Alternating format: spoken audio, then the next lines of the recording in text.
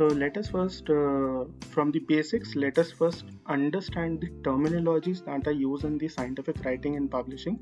Most of the scholars don't know about these things, so I thought of initiating my course with these terminologies itself. Okay, so let us see what all those are. First is the publisher. So who is exactly a publisher? He is a company. It is a company or a firm that is responsible for publishing any of the contents. Okay, that content may be a book, maybe a journal, maybe another editorial magazine or something. Anything, whosoever is managing this publishing process is a publisher. Okay, he or she is also responsible for publicitizing the manuscripts, basically the articles which are published in that journal itself. Along with that, it is he or she is responsible for selling.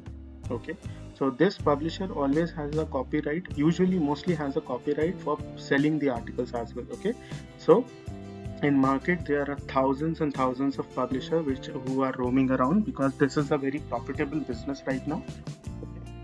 Market में जितने भी publishers हैं, उन publishers में से I personally believe only on those who are very much renowned, starting from Elsevier's, Wiley, ACS, RSC, Royal Society of Chemistry, that is, then Springer, Nature, MDPI, Frontiers, okay, and IOP publishers. Okay, these are the 9 publishers which are already very renowned in the field of scientific writing and publishing.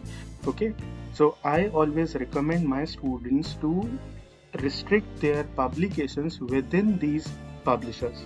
Why? There are 2 reasons. पहला चीज ये होता है कि because they are renowned, okay, many of the papers which are published under these publishers get an impact factor. Okay, this impact factor is very much necessary for any person, any of the author. Okay, because it adds some value to your CV. Okay, so first thing is it adds an impact factor. Second thing is most of the journals are SCI indexed.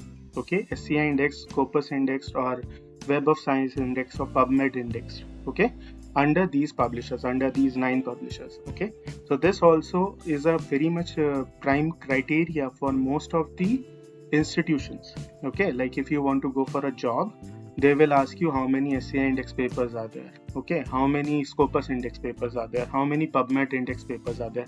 So for getting any kind of job, this is a prime criteria. So don't choose any publisher who is not indexed in these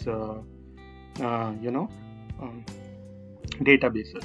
Okay, and the third thing is, even in case right now if your journal which is published by these publisher does not have any impact factor, sooner or later within next 2 or 3 years they are going to get that impact factor. Okay, so they have that much authority in the market that no matter right now they don't have any impact factor, the journal doesn't have impact factor, but it will get impact factor, that is for sure. Okay, so this is a kind of sure shot thing.